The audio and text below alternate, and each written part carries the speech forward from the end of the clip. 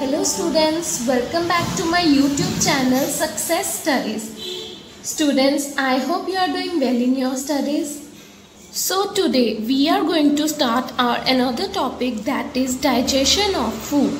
But students, before going to the process of digestion, let me tell you what is digestion.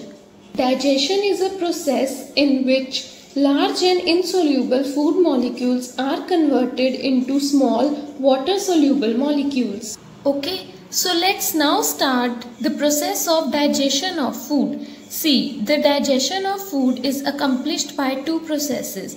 Means जो हमारी food की digestion होती है उसमें दो processes involved होते हैं. Number one is mechanical and number two is chemical. See, mechanical और physical digestion one and the same thing. Mechanical digestion को physical digestion भी बोलते हैं. और इसमें क्या involved होता है? टीथ जो हम हेल्प करते हैं हमारे फूड को स्मॉलर पीसेस में ब्रेक डाउन करने के लिए. Okay, and what is chemical digestion? Chemical digestion एक ऐसी डाइजेशन है जिसमें कि एंजाइम्स यूज्ड होते हैं जिससे हमारा जो फूड है वो स्मॉलर पीसेस में ब्रेक डाउन हो जाता है. और एंजाइम्स क्या होते हैं? Enzymes are the bio catalyst. Bio representing the living and catalyst का मतलब क्या होता है? ऐसा सब्सटेंस जो रेट ऑफ रिएक्शन को इंक्रीज कर देता है. और जो केमिकल डाइजेशन है वो हमारे माउथ में ही स्टार्ट हो जाती है एज सुन एज जो हमारा फूड है वो सलाइवा के साथ मिक्स होता है. नाउ यू कैन सी कि मैंने आपको साथ साथ इस टॉपिक के नोट्स भी प्रोवाइड किए हैं so that there will be no problem for you to study this topic very easily. Okay, अब हम देखेंगे कि हमारा जो फूड है वो सबसे पहले कहाँ स्टार्ट होता है डाइजेस्ट होना. And the answer is mouth. We know that in our mouth teeth and tongue both are present. ठीक है, जो टीथ हैं वो हेल्प करते हैं फूड की मेस्टिकेशन में. Mastication means breaking down into smaller pieces. और जो टंग है, ठीक है, वो हमारे फूड को किसके साथ मिक्स करता है? सलाइवा के साथ. और सलाइवा सिक्रीट कहाँ से होता है? सलाइवा हमारे माउथ में प्रेजेंट सैलिवरी ग्लैंड्स सिक्रीट करती हैं. और इस सलाइवा में दो एंजाइम्स होते हैं. स्टूडेंट्स, मैंने आपको पहले ही बता दिया, enzymes are the bio catalyst. इनकी हेल्प से ही हमारा जो फूड है वो इजीली डाइजेस्ट हो जाता है with in a few hours. और अगर एंजाइम्स नहीं प्रेजेंट होंगे हमारी बॉडी में तो हमारा जो फूड है वो काफ़ी ईयर्स ले लेगा डाइजेस्ट होने में. ओके, सो जो एंजाइम सलाइवा में प्रेजेंट होते हैं वो है number one is salivary amylase. Salivary amylase क्या है? Carbohydrate splitting enzyme. मतलब ये कार्बोहाइड्रेट को स्प्लिट करने में हेल्प करता है. And second is lysozyme. Lysozyme का फंक्शन क्या होता है? Antibacterial agent that prevent infections. And what kind of infections? That is bacterial infections. Okay, जो भी बैक्टीरिया हमारे माउथ में एंटर करते हैं ये उनके अगेंस्ट हमें प्रोटेक्ट करते हैं. Okay, so starch in the presence of salivary amylase gets converted into maltose under pH 6.8. हमारे माउथ में ही डाइजेशन स्टार्ट हो जाती है as I already told you. And the first substance which get digested is starch. Starch की digestion हमारे mouth में ही start हो जाती है. Okay, and after the digestion of starch in the mouth, now food enters the esophagus. Esophagus क्या होता है? It is food pipe.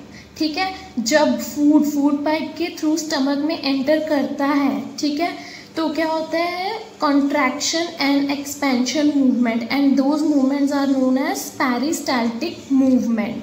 Okay, हमारे फूड पाइप में कुछ मसल्स होते हैं, स्पेशल टाइप्स ऑफ मसल्स जो कि फूड को पास डाउन करते हैं with the help of their contraction and relaxation movements.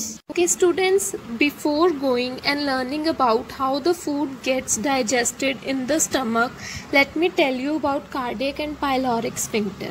Okay, this is cardiac sphincter. Cardiac sphincters ये stomach के top part पे होता है, ठीक है, और वो esophagus को stomach से connect करता है. इसका main function क्या होता है students? जब भी हमारे stomach में digestion start होती है तो ये हाइड्रोक्लोरिक एसिड की बैक फ्लो को प्रिवेंट करता है so that it does not go into the oesophagus. Okay, and what about the pyloric sphincter? Pyloric sphincter stomach के लोअर पोर्शन पे लगा होता है, ठीक है।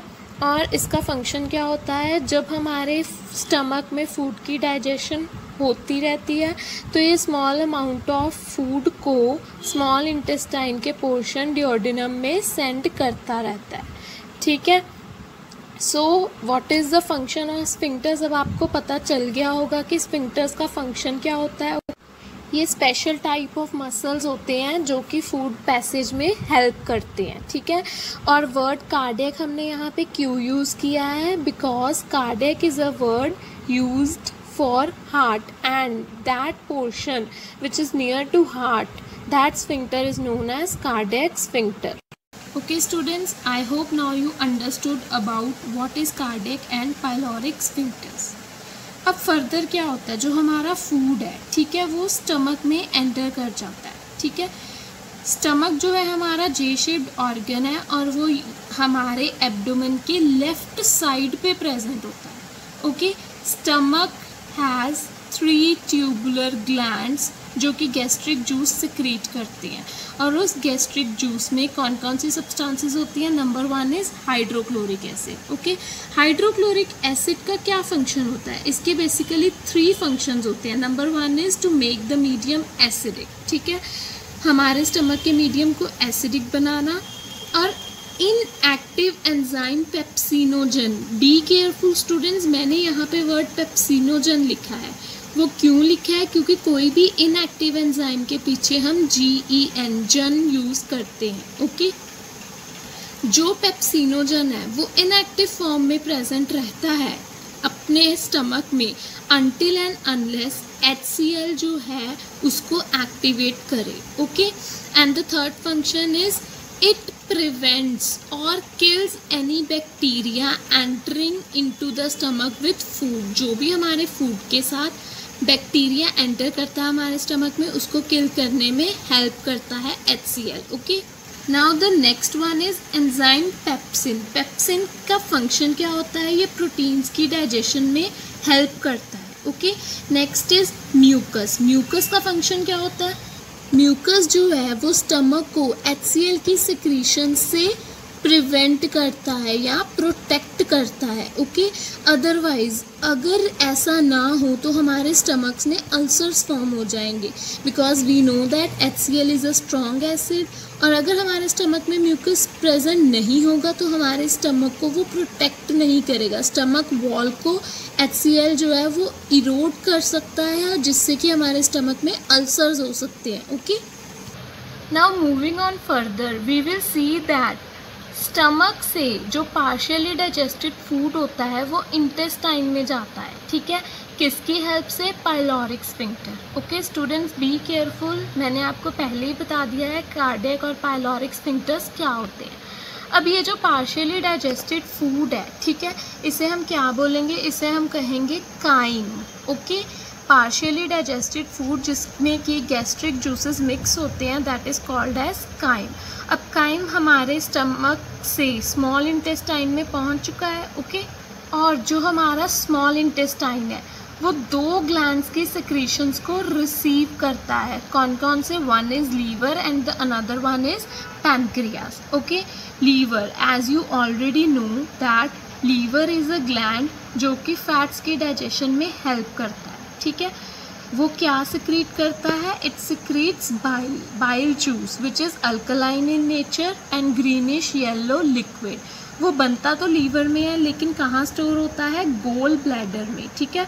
For some times only, temporarily it gets stored in the gall bladder, okay. और bile का function क्या होता है? इमल्सिफिकेशन और ब्रेक डाउन, ठीक है. Break down of what? Lipids और fats. Students be careful, we are studying science और हमें यहाँ पे साइंटिफिक टर्म्स यूज़ करने हैं जैसे कि ब्रेकडाउन के लिए इमल्सिफिकेशन और फैट्स के लिए लिपिड्स, ओके.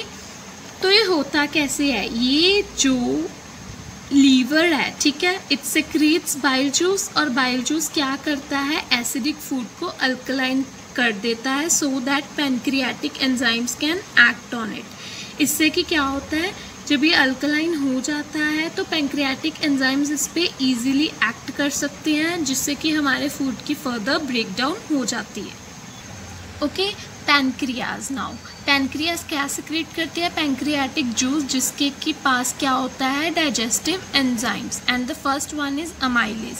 और अमाइलेज का फंक्शन क्या होता है? इट ब्रेक्स डाउन स्टार्च, ठीक है, वो स्टार्च को फर्दर ब्रेक डाउन करता है। सेकेंड वन इज ट्रिप्सिन, और ट्रिप्सिन का फंक्शन क्या होता है? It डाइजेस्ट्स proteins. Okay, third one is lipase. Lipase का फंक्शन क्या होता है? It breaks down emulsified fats. Okay, ये फैट्स को फर्दर ब्रेक डाउन करने में हेल्प करता है। Be careful students, lipids is a word use for fats और लाइपेज इज एन एंजाइम जो कि फैट्स को ब्रेक डाउन करता है। Now let me tell you about the case of carnivores and herbivores regarding their intestine. Students, you all know that herbivores are grass eaters. और अगर ये grass eaters हैं, ठीक है, तो इनके फूड में क्या प्रेजेंट होता है? सेलुलोज। सेलुलोज जो है वो ज़्यादा टाइम लेता है डाइजेस्ट होने के लिए, ठीक है, and that's why herbivores have longer small intestine then carnivores. Carnivores क्या खाते हैं? Meet, and meat is easier to digest, ठीक है। There can be a question that why do herbivores need a longer intestine और longer small intestine to digest their food? Okay students, I hope you are getting me. अब हमने ये तो देख लिया कि जो स्मॉल इंटेस्टाइन है वो दो ग्लैंड्स की सिक्रीशन को रिसीव करता है, one is liver and one is pancreas. Now let's see what role is played by small intestine. Small intestine का क्या फंक्शन होता है in the digestion of food? देखो, जो small intestine की walls होती हैं उनमें कुछ glands होते हैं और वो glands क्या secrete करते हैं? intestinal juice. intestinal juice में क्या होता है? enzymes, और वो enzymes carbohydrates, proteins and fats को digest करते हैं। कार्बोहाइड्रेट्स को कन्वर्ट कर देते हैं ग्लूकोज में, प्रोटीन्स को कन्वर्ट कर देते हैं अमाइनो एसिड्स में, और फैट्स को कन्वर्ट कर देते हैं फैटी एसिड प्लस ग्लिसरॉल में। Students, we can see that small intestine is a place where the digestion of food is completed. The whole complex food वो कन्वर्ट हो जाता है into small water soluble molecules in our small intestine. Okay, large and insoluble food molecules gets converted into small water soluble molecules. और अब जो ये digested food होता है ये कहाँ जाता है? This food is absorb through the walls of small intestine. Small intestine के वॉल्स के इनर सरफेस पे विलाई प्रेजेंस होते हैं। ये विलाई क्या करते हैं? लार्ज सरफेस एरिया प्रोवाइड करते हैं so that food can be easily absorbed. और ये एब्जॉर्ब्ड फूड जाता कहाँ पे है? It goes into our blood while the waste is digested out of our body. Okay students, I hope आपको ये वीडियो अच्छा लगा हो, और अगर ये आपको वीडियो अच्छा लगा है तो प्लीज़ लाइक, शेयर और subscribe the channel. Once again मैं आपको बताना चाहूँगी कि मैंने आपको इस चैप्टर के रिलेटेड डाइजेशन के प्रोसेस के नोट्स प्रोवाइड किए हैं to make the process of digestion easy for you. Okay, meet you in the next video. Study hard and keep doing well in your studies.